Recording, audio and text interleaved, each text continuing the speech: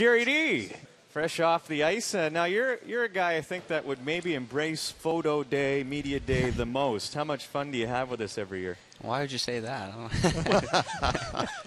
Well, you're just a fun-loving guy. Hey, you know, I got a lively personality, and it comes out change up your here. looks all the time. So yeah, I try.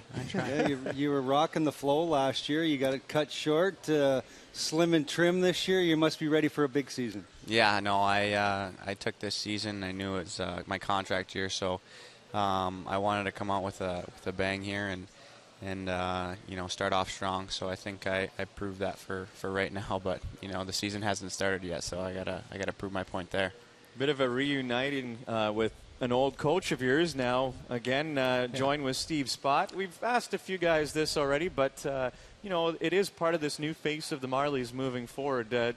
What can you tell us about your time in Kitchener with Steve and what the fans can expect from his style of play? Well, it was kind of short for me. I mean, I was there for 2-3 months, but from what I got from Steve was he's a good coach. I mean, he kind of took me and he knew my position on things. I came in from the AHL coming into junior, which, you know, was kind of new to me, but just was great with me. I mean, always talked to me. Kind of, I think that's the thing that we're going to get this year with him. He's always going to bring guys in and kind of know where they were. I think that was one thing, you know, not to hit Dallas, but that was one thing. He didn't like to communicate a lot with guys and have meetings and talk to them how they're doing and you know, kind of know your place, where you are. Every coach is different. Yeah.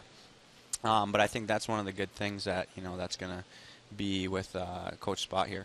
From what you've seen thus far, you know, I know that, you know, Dallas had a way of doing things as far as systems were concerned.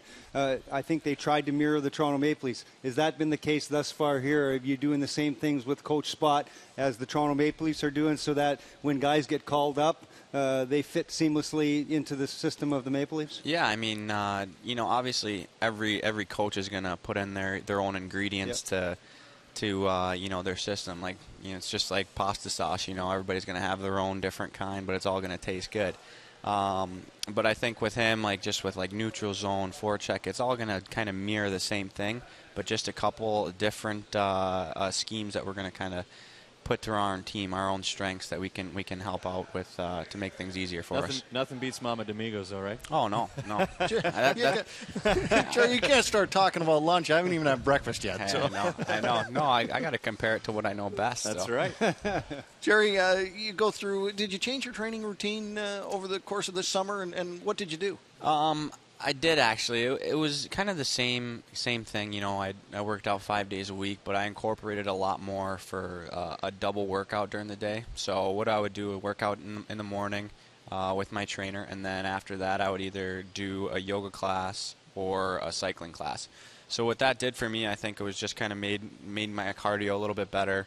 As you said, you know, I'm a little bit leaner, so it kind of took off that little bit of more fat that I had left over, the hibernation weight. You're not wearing yoga pants, are you? No. When you go, no. You know what, though? But it's interesting because I remember your first camp, you know, the year you started here as a 19-year-old. You were 213 pounds at training camp.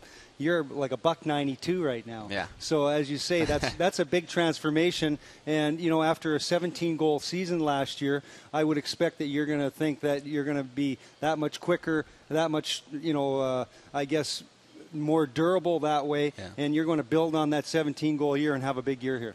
Yeah, I hope so. I mean, that's what I kind of strive for, to get better every year. I don't like to kind of sit back in the passenger seat and wait for things to come to me. I have to, you know,